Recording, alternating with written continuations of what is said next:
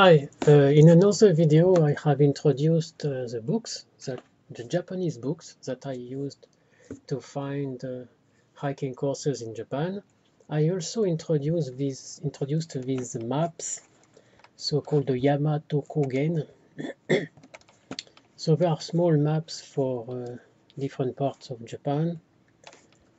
And what is interesting about them is that you can have a print version, which cost, as you see here, about 1,000 yen, or a digital version for your Android device or iPhone, so which costs about 500 yen, and you can use the GPS of your device to locate you when you are using them outside.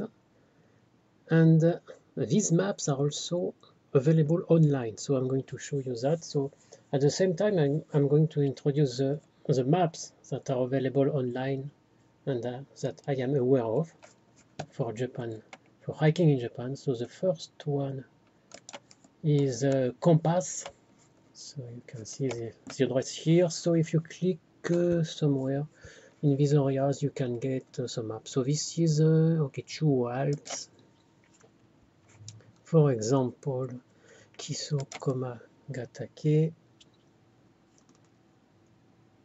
Okay, you get the map. So let's get a big screen. Wait a little, and okay, let's zoom. Okay, and the red lines are trails. Okay, it seems that they have also names in Romaji, so we can read some names here, but it doesn't work very well. Okay. Okay, and there are some information, just some comments from some people. Sometimes you have some pictures sometimes. Okay, this is this shows actually the accidents. This is a list of accidents that happened. This is a hard part. Actually, it's not in red; it is in purple. So this is a dangerous part, and there are a list of accidents. So, for example, this one was on 2014. It was a woman, 33-year-old, 8 o'clock, and okay, there are more information. We need to click to have more information. Okay, so this is one. I use it only rarely, actually, just to check these informations. If there are some the difficult points here, they say why it's difficult. Okay, but other than that, I don't really use this. They have members. They can record. You can make your plan also, but I don't use it. So there is also, this is a Yamakei online, so they also have a big map. So they have detailed the map for these orange areas. Okay, so it doesn't cover everything, but the most common things. Okay, so if we focus on this should be the South Alps. Yes, yes. Okay. In fact, the Kitadake should not be very far. This is the Kitadake, which is the second highest summit of Japan after Fujisan. Okay, Kitadake. So you have here is a little bit better for me because than the compass, because there is a time written, how much time, typical time it takes. So it's nice. They also say if there is something special, like here there is some ishi, something, yeah, some kind of rock. You just some rocks on the way. Here, same story, and same story. So here are some rocks that may fall. Anyway, Okay, so this is useful to know the tracks and the time it takes and so, some information. This means there is some water, you can camp, etc.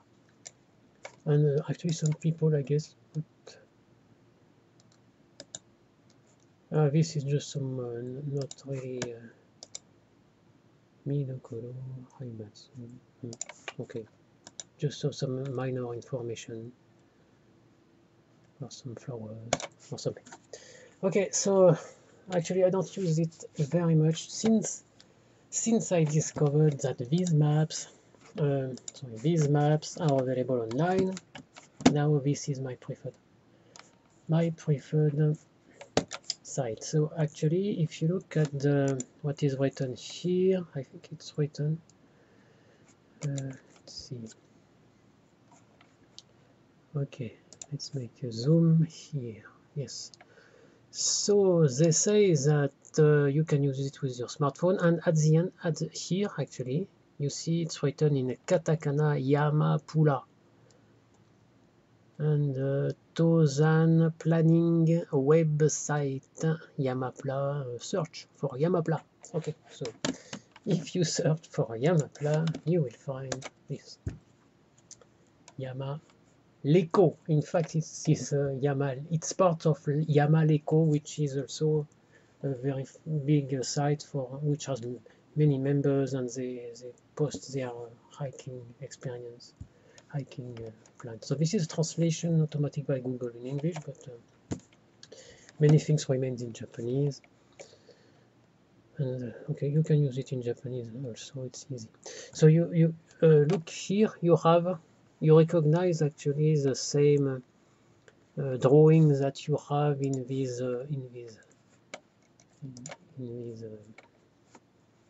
maps. So it is the same here. So you can just click on that. Yes. Okay. So if you want to use these maps, you click on it. Okay, and here it is. So you have again more choices. So here it is in Japanese. It is now working to translate it. Yes. Okay, so you can select the map and browse, I guess. Me, I use it for okay, I just start it like this, and you will have your map coming. So it's of course Fujisan that is the center of attention, but okay, so you can zoom, and these are the real maps, the same as in the print or digital. The only difference is that these maps online do not show all the informations that you have in print and in the digital. So they will not say, for example, which buses, how to get to this point or to this point. They don't write the time also on this site. So there are different points here, and there are some the altitude and also the name. Okay, so I will show you how I use this thing. So I'm not interested in Fujisan. What could we do? So first I will show you. So you already have the same maps here. You can see the boundaries. Okay. So if you remember when in my other video I showed you the Fujis, that one is the one around Hakone. This is Hakone, Izu Peninsula. Okay. So if we want to also look at the same at Kitadake should be around here. Yeah, it should be that.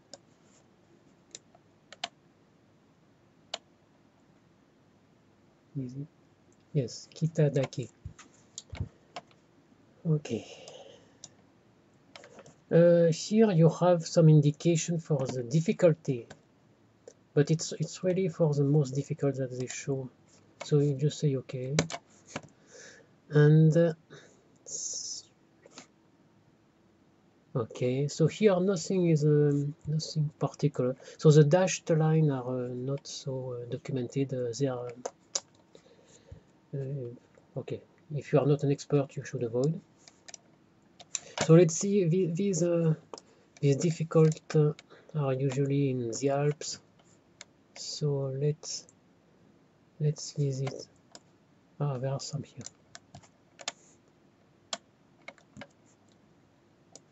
Okay, so here you see there are some because the green are very easy, then the blue a little bit more difficult, then the yellow, the red, no red here. Okay, the red start to be dangerous, I guess, and the black are it's just climbing, I guess, alpinism, etc. Okay, so if you want to see until yellow, it's not that difficult, I think. Red and black is very for experts. So I guess on Kamikochi there are such yellow and red, black. Let's find Kamikochi. Matsumoto. Okay, Kamikochi should be around here. Okay, I see the ropeway. This is Kamikochi. Okay, so indeed you have the it's written in hiragana also, oku, ro, taka, dake. So you have the mae, the oku, the kita, etc. So indeed here you have the red are very difficult. The yellow are not easy also, and there must be some black here. Yes, this part is black. So this is the so-called daikiret. Probably the most daring place in Japan, I guess. At least it's famous, this area. Okay, so how do I use this? Okay, let's take an example. Let's say we want to climb Yakedake. Yakedake is blue. Okay. Okay, so let's say you are in Kamikochi, somewhere at the bus terminal here. So you click that thing. Okay, start all. Okay. So this now is I guess did it show up? Start all, etc. Bon. Is it okay? No, okay, I will select another point. Very small pointers, so that make a bit confusing. Okay, so this one is selected as the start point. And okay, I go straight to Yakedake there. So you see it proposes this way, which is the only way. And it has different waypoints, so this one, so and you can see them here. Okay, and it shows the time it takes for each piece. You can say at what time you start. Okay, let's say 7 to change. This is the way your goal time. Okay, let's say you want to go down here. Okay, and then here, and then whatever. Okay, you finish like that. So if you start at 7 o'clock in the morning, you may finish at 2 o'clock and 10 minutes, and it may take 7 hours. Okay, that's it. So this is your road. So you can save that. This means save. So if you push that, you can save a print version. So you can put a name, whatever you want. Konoruto in Satsusuru. So this is for printing. You click that, and you can then choose a few things here. So it's working. You can choose. So this is okay, this portrait, and you can use landscape, okay.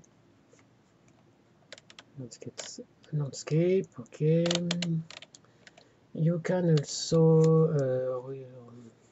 recenter as you wish, and also okay, if you want everything included like this, you can zoom. You have down here, you have from your start to your goal and the time it takes in between. Okay, then these are not so useful things. Okay, and then you can just print. So you can print as a PDF or hard print, whatever. Okay, so now you can go back, or you can build a, record. You have to be a member to use that, so it will be saved as as a list in your page. And you can also, so if it's okay, you really want to continue, you can make a GPX file for your GPS device. So you just use you just click here and it will make a GPX file. Okay, that's it. Edit the hiking plan. Not sure, I forgot what this does. So you can write yourself if you're interested you can enter many information and leave a record of what you did, etc.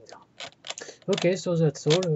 That's how I use this. So it's very convenient because you have access to all these maps online, of course without all the informations, but the maps are already very useful, and you can make your plan and GPX. Okay, I hope it will be helpful. Thank you for your attention. Bye.